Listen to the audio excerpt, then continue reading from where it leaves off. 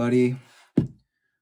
I am trying to find my lighter so I can join in and get in the mood as well. I don't think... Okay. You know what? I'll just light a candle in my heart. We're going to take a second to read our Bible passage, and Ari will put that up on the screen for us.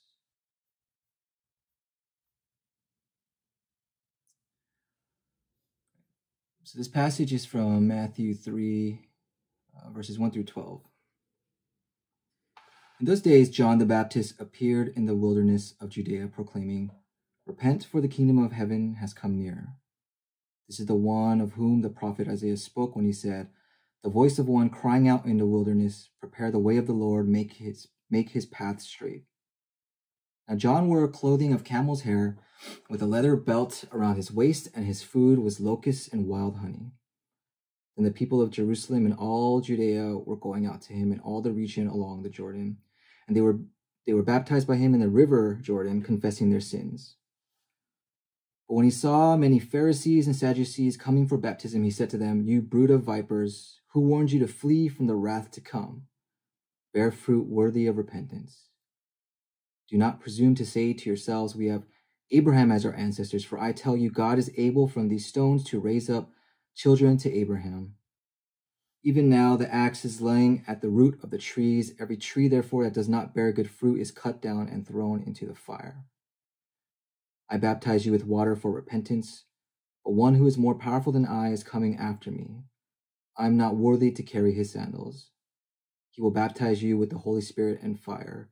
His winnowing fork is in his hand, and he will clear his threshing floor and will gather his wheat into the granary. But the chaff he will burn with unquenchable fire." I'm going to invite you, actually, if you are willing to do so, to turn your camera on so that we can sort of see you and I can see you and we can see each other and be a little bit more present in this space.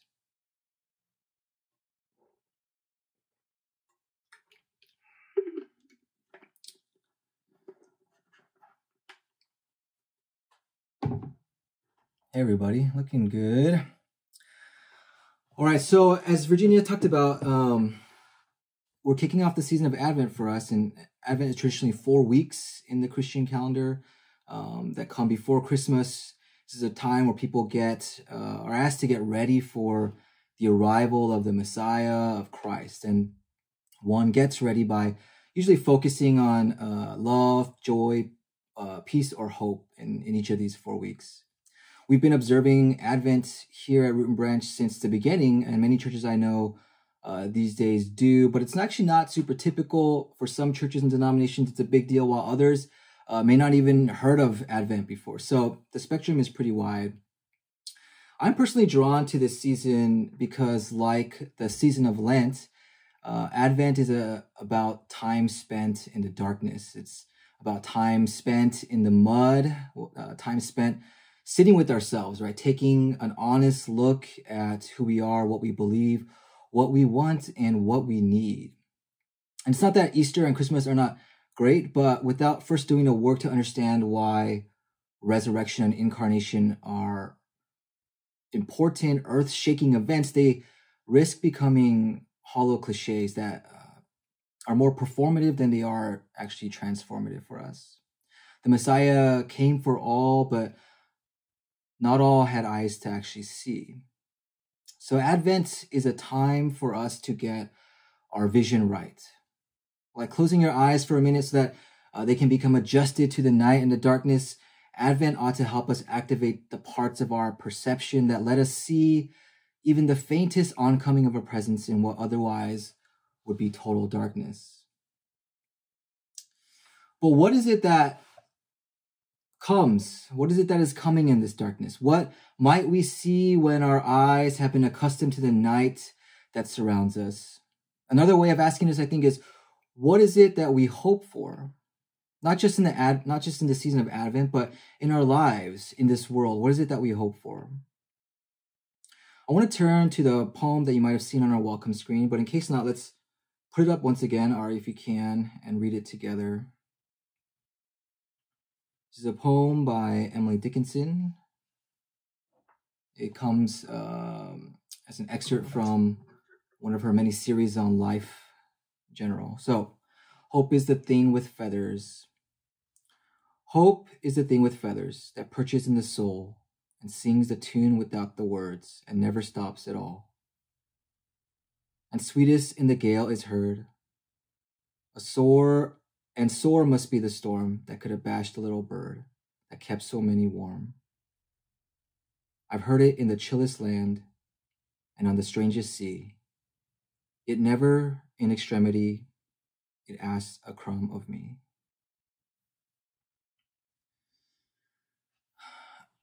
I'm no Dickinson expert, but I read this somewhere. Dickinson does here what she does so well, which is to give kind of shape and physicality to emotions and feelings, right? And hope is this thing with feathers, this little bird that sings an unending song within us that provides warmth, comfort, even in the most extreme of circumstances. And yet, Dickinson says, it is a thing that never asks something of us, never a crumb, because it is just with us. It is just a part of us, this thing, hope. Hope is such a human condition. Perhaps animals have some similar feeling, but to me, it strikes me as a unique capacity of a creature who has knowledge of things like desire, time, and possibility. Human beings are hopeful animals. Some might say, many have said many things throughout history about hope, and some have said it is a passion or a non-cognitive attitude. Others have argued that it does come from a rational brain and it is a willful decision that we make. Others describe it as the desire of a weak person, one who lacks understanding, is ill prepared for the future, or as the existentialists, many of them French, said to us, hope is when someone simply cannot face the brutal truths of human existence. Wishful thinking on one end, necessary virtue for the Christians on the other end, everything in between, whatever the interpretation is, hope is a part of our experience that I think we cannot deny. We may sometimes hear this word used as a kind of lofty thing, a religious word or a political one, the audacity of hope. And it becomes a little bit lifeless for us, right? We've heard it a little too many times. And yet, as Dickens reminds us, and I think reminds us importantly today, it is still something that sings in our soul at all times. Again, what is it that we hope for? What is it that we hope to see when we look out into the darkness? I'm not sure that this is an easy question for us to answer. In this darkness of the Advent season, we look out, we're feeling that feeling we all feel as the sun sets at an ungodly early hour, and just as our day seems to be cresting, and there is a undeniable sort of melancholy that sets in that moment. We look out into the desert of night, and what is it that we see? Is it something cute and warm and fuzzy that comes our way, right? A little baby Jesus asleep in the hay. I didn't mean for those to rhyme, but they do. Days of summer and sunshine and flowers and the lion playing peacefully with the lamb. Is that what we see? If our passage for today is any indication, the answer may not be so tranquil. John the Baptist says, look, blink those eyes, and here comes Christ with winnowing fork in his hand. He will clear the threshing floor. He will gather his wheat into the granary, but the chaff he will burn with unquenchable fire. A message for the cat as well.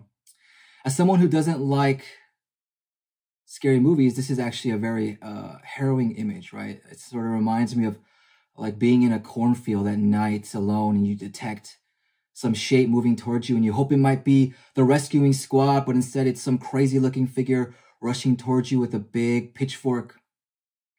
A circumstance I hope to never find myself in, right? And this image of God coming with fire conjures up a lot of negative feelings for many of us, I think, for whom a wrathful God triggers memories of terrible sermons we've heard, cast upon us with the weight and burden of fear and shame as its anchor.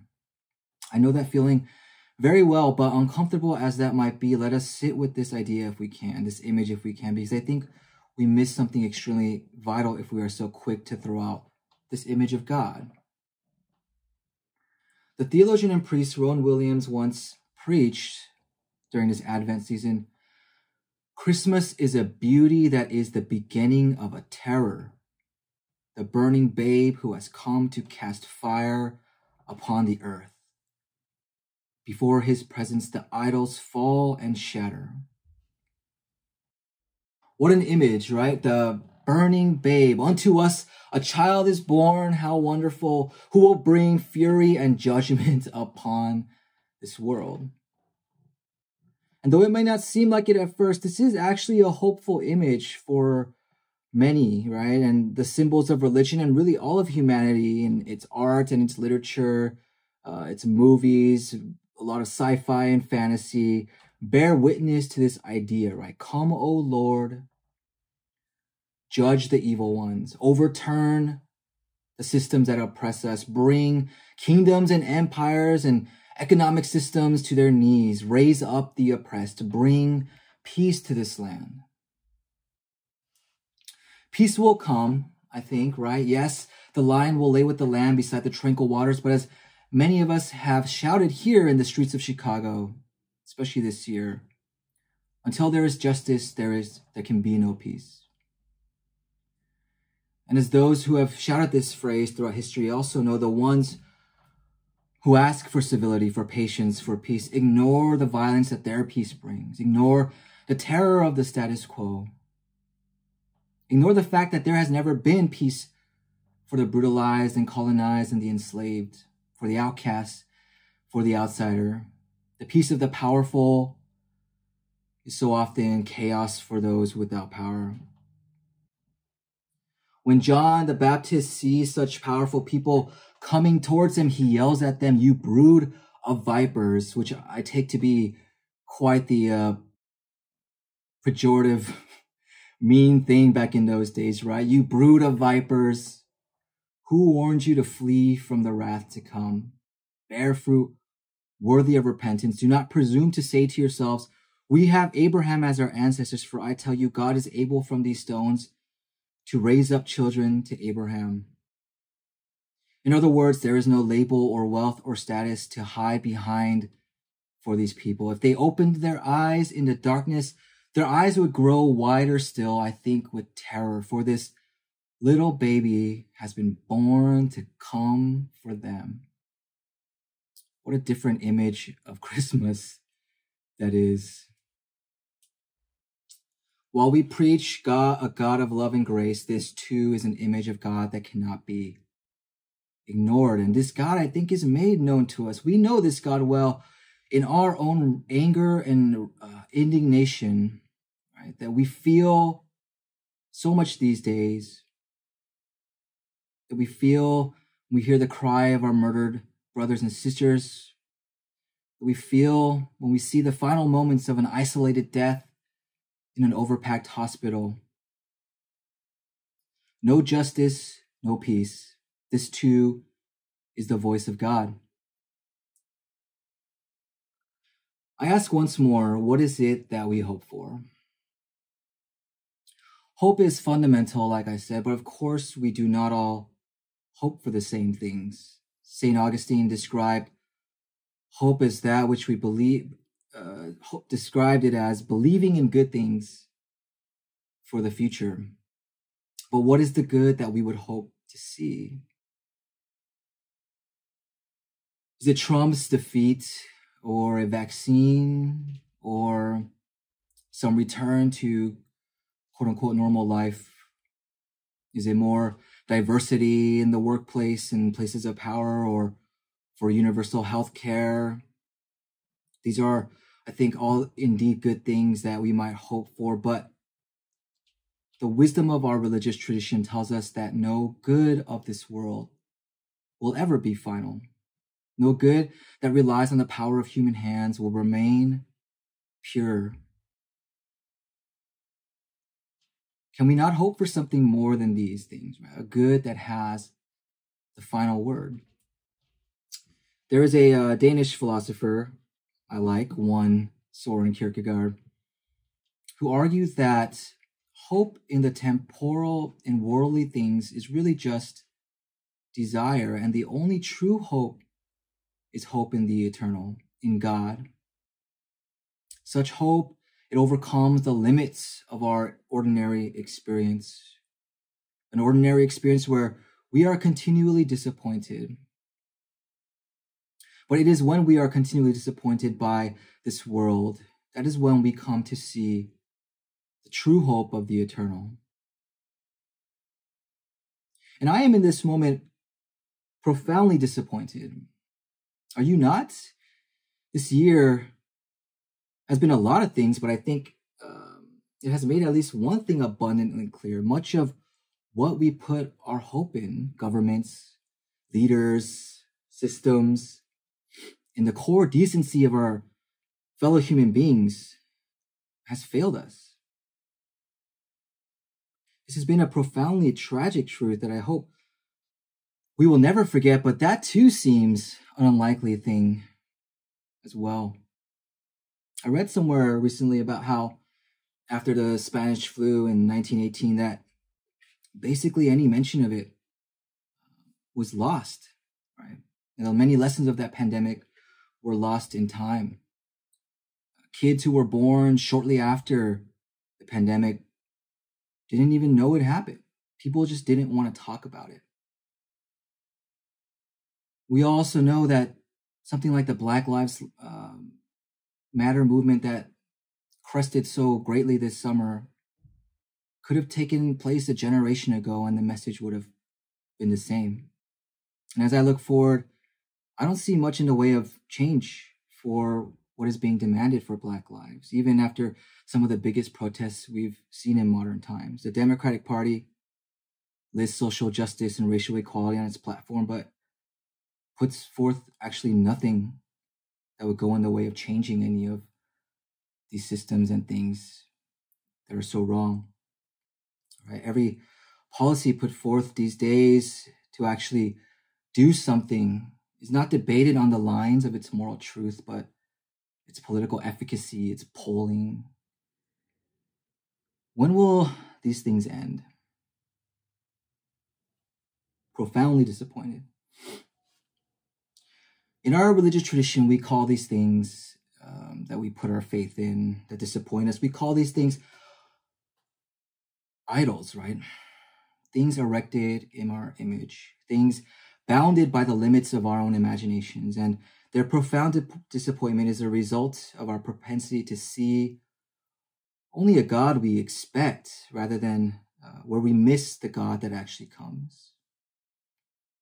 Again, that quote I read earlier from Rowan Williams, the burning babe who has come to cast fire upon the earth. Before his presence, the idols fall and shatter. I'm sorry to be so depressing here on this lovely, or actually quite gray Advent morning, but I did warn you that my view of Advent is that this is a bleak time. This is a time where we reckon with this stuff. But it is not for us to do so that we are defeated, right? It's not that we do this to become fatalistic. We don't do this to lose hope. Quite the opposite. It is because we've been sitting in the darkness long enough to see. That's when our vision is made clear. It is then that we might know what we are hoping for. Burning with the flame of justice, here to set us free, to call those who do evil to account, to bring true peace on earth. This is a God worth hoping for as Christmas approaches.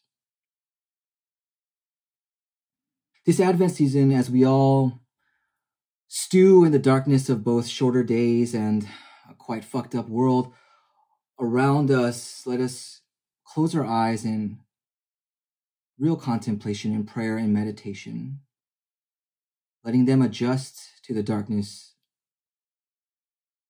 so that when we open them again, we might see hope rising with feathers, singing in the gale, in the chillest land, on the strangest sea.